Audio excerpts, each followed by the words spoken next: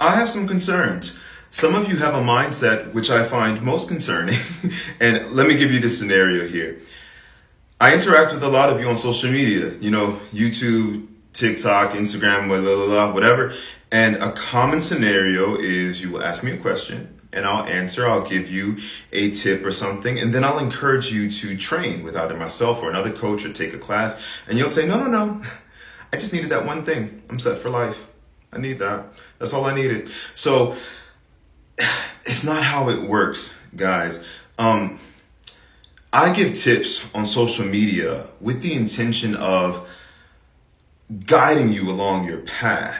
I never mean to imply, even for a second, that it will have you set for life with just doing the free 4-minute video tips alone. And if I gave you that impression, sorry, sincerely, because that's not what this is about. Think of it like fitness. Let me show you this thing. The reason I'm always flashing this in front of your face is because I know that most people don't think of the vocal folds being in here, as you have real muscles, guys.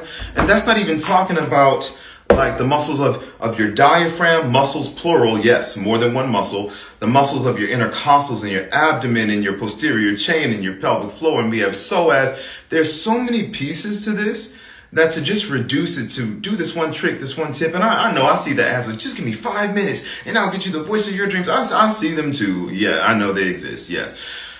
But it's also why I share the story of how in my late teens and early 20s, I injured my voice 3 times.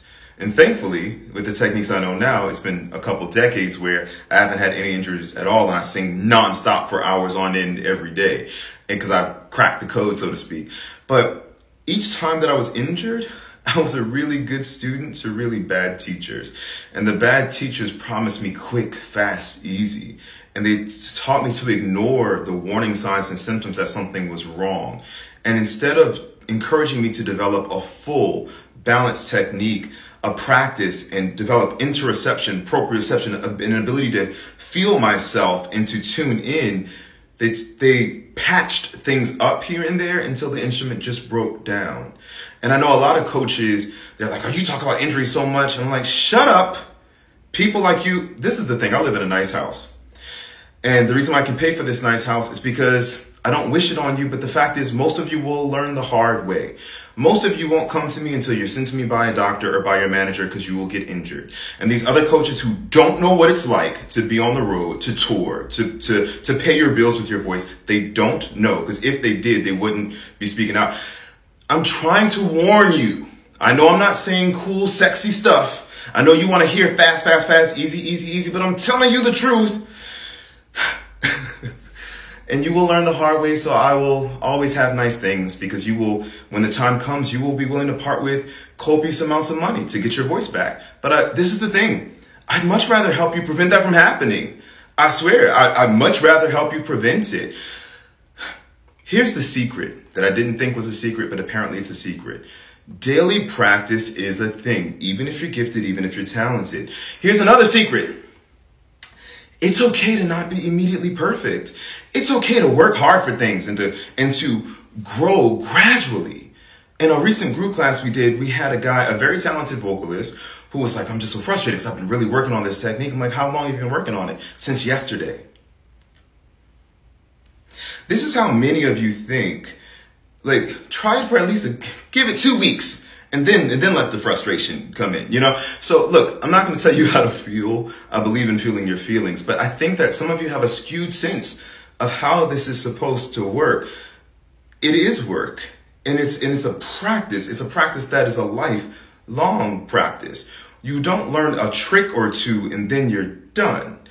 And I think that a lot of people are peddling to your laziness, to be frank, and to your naivete. And I think even that is bull, but you got to do the work, and you got to do the work routinely, and you have to address the instrument as a whole. You are a whole person always. You cannot just spot fix one piece and be good for life. It just doesn't work like that. But instead of feeling overwhelmed by the enormity and complexity and intricacy of your body, embrace it. This is a magical thing we have. Embrace it, explore it. There's so much power and incredible stuff in here. But I'm going to end my rant. I'm offering a ton of resources through my site, aapproach.com, but whether you work with me or with somebody else, just know you can't just do one little thing and be set for life. Like, do the work, get disciplined, think of it like fitness. You know how if you see like the bodybuilder folks, they just, it's a lifestyle thing. They're always, they're doing their macros, so they're carb cycling, whatever. I don't live that life. But the point is this, get that serious. But with your instrument, if you are that serious, and if you're not, then this doesn't apply to you. But if you're that serious, then get serious. All right, I'm gonna go. Bye.